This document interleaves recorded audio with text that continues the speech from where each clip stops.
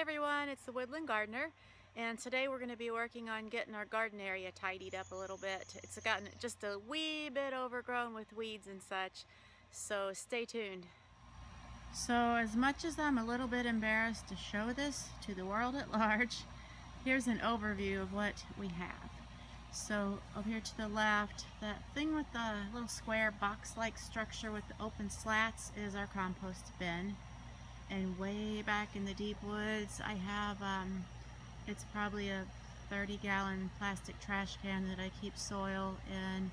And beyond that is my potting bench. And to the right are our 3 raised beds, which are for growing vegetables. Then moving over a little bit further to the right, we have an open space. This is kind of a walking path to get from the front to the back of the house. And then further to the right, I have a lot of plants in pots, and those are mostly shrubs, some perennials, and a couple of types of trees that will be for sale.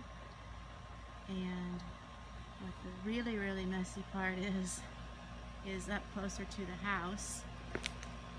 We've got an accumulation of gardening supplies, pots, a rain barrel, which a dear friend of ours gave to us and we haven't installed yet. So you can see that it's quite overgrown. So today's going to be the start of getting this area tidied up. A bunch of bricks that were left here when we bought the house.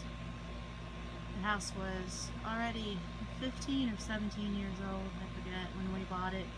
I guess those were left over from building the chimney, I guess.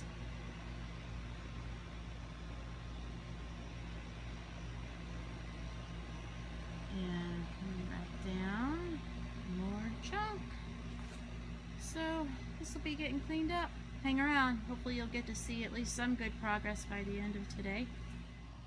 So we have spent about 4 hours out here so far, and we've made some progress, mostly over here to the right, which is where the nursery section is.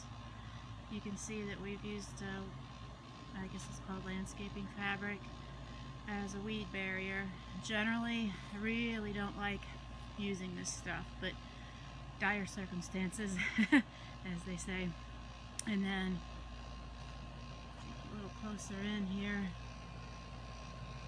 we've string trimmed all the weeds that were growing up near the house and stacked some pots there nicely. Took out very small blue spruce that was kind of floundering and had to come out because it was in the way. Although it pained me to take out a tree, it wasn't quite dead yet. Stump to be removed later.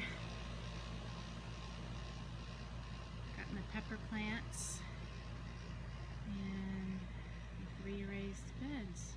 So we're not done yet, but we definitely made a dent in this situation. So more next time. Thanks for watching.